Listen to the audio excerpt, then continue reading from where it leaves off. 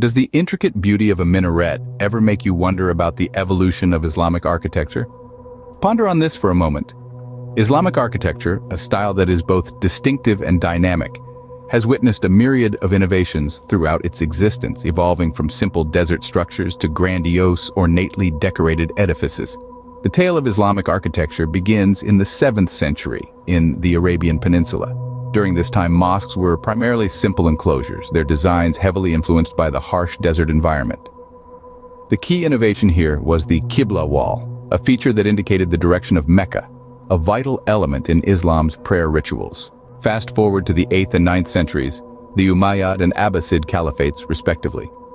The Umayyads introduced the hypostyle hall, an expansive prayer hall supported by rows of columns.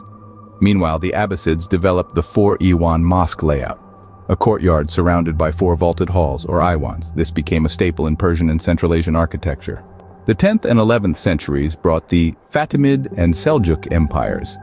The Fatimids, ruling from modern-day Egypt, were known for their usage of decorative motifs, such as stylized palm leaves and geometric patterns. On the other hand, the Seljuks, hailing from Iran, introduced the conical dome, an architectural innovation that would become iconic in Islamic architecture.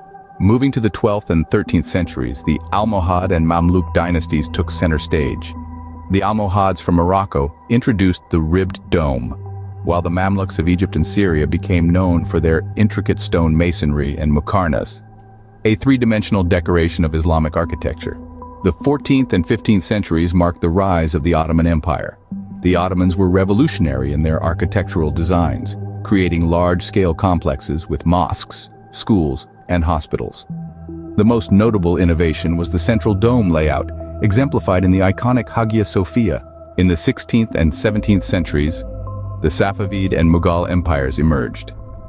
The Safavids in Persia favored colorful tiles and intricate mosaics, while the Mughals in India introduced white marble and semi-precious stone inlay as seen in the breathtaking Taj Mahal. Finally, in the modern era, Islamic architecture has embraced technology while holding on to its traditional roots.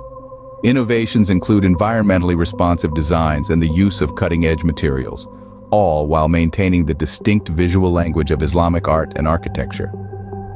To summarize, Islamic architecture has seen a myriad of innovations over the centuries, from the rudimentary Qibla wall to the grand central dome layout of the Ottomans and the intricate stone inlays of the Mughals. It has constantly evolved, adapting to the times while staying true to its roots. Today, it stands as a testament to the rich history and cultural legacy of the Islamic world, a blend of tradition and innovation that continues to inspire and captivate. So next time you marvel at the splendor of a mosque or the intricacy of an Islamic design, remember the centuries of evolution and innovation that have shaped this remarkable architectural style. It's not just a building or a pattern, it's a story of a civilization, a journey through time.